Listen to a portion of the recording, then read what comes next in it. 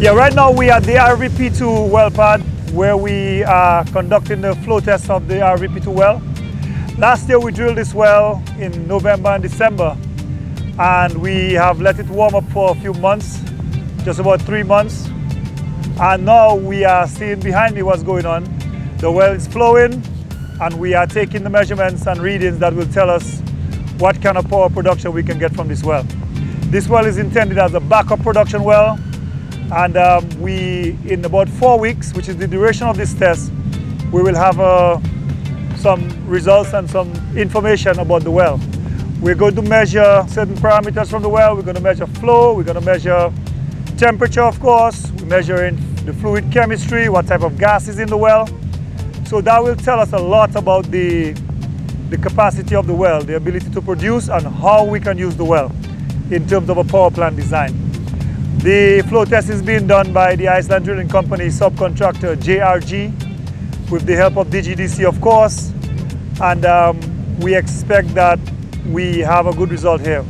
As you can see behind me, we're really excited about this. We have good temperatures, we have good pressures, and the initial reaction, my initial reaction is that I'm very happy about this well.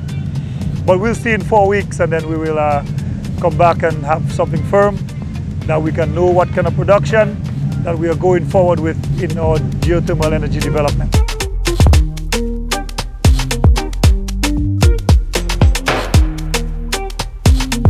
Yeah, I'm Dati from Iceland Geosurvey, or ISOR in Iceland.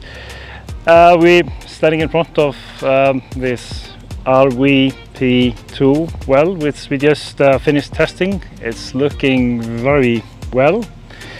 And absolutely looking forward to bright future of geothermal development here in Dominica.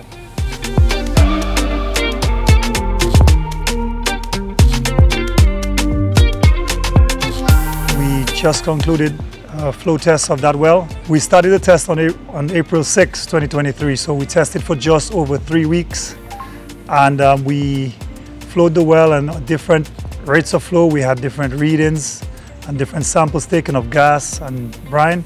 So in the coming weeks, we're gonna analyze those results. We're gonna have some lab tests done, and our consultants and contractors will provide the full results of that well test. The expectation and the hope is that the well will be a good producer. All signs point to the fact that this test was a success, and we'll confirm these results very shortly.